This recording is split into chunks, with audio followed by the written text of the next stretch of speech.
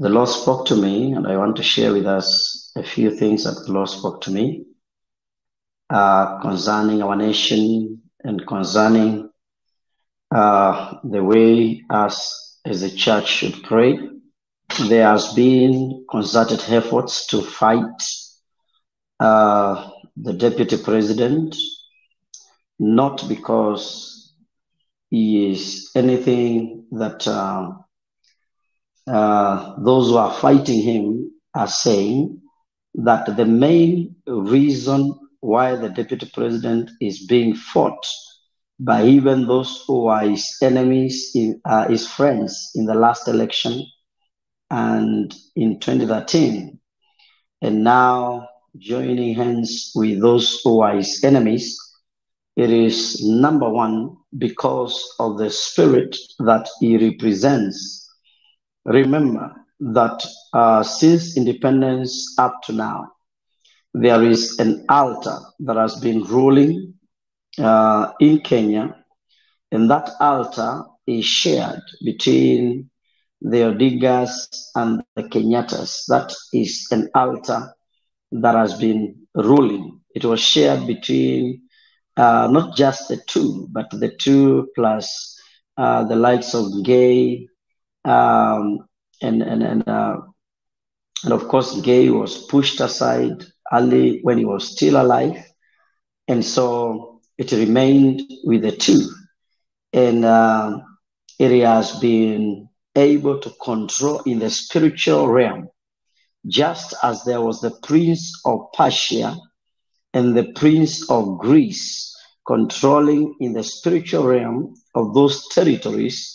This altar has been controlling ever since that time. But when the church began to pray, this altar has been losing ground, and it has been continually losing ground until where we find ourselves now.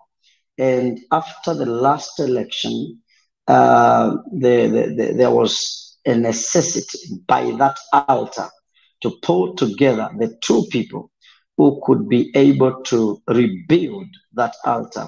And that was the president and the former prime minister. Those were the people who understood it. And that's why when they came out to speak, they said, our understanding is deeper than what many people think, because it is in the brotherhood that you find the altar, or rather, it is the altar that gives them the brotherhood that they do share. It is in the spirit, it is not in the political level.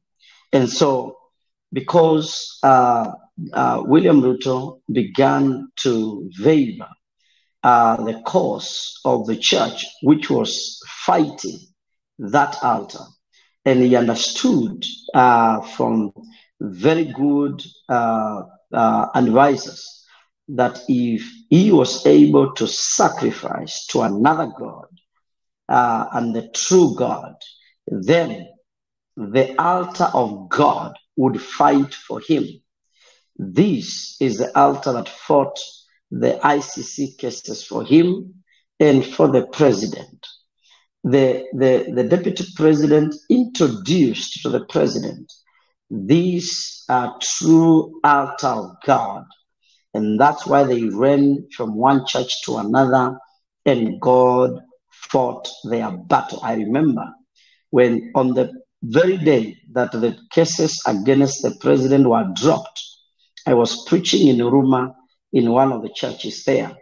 And I remember telling the people that this is a good day, that the cases have been dropped. And then I declared there that even the case against the deputy president is going to be dropped. That happened, and we really thank God.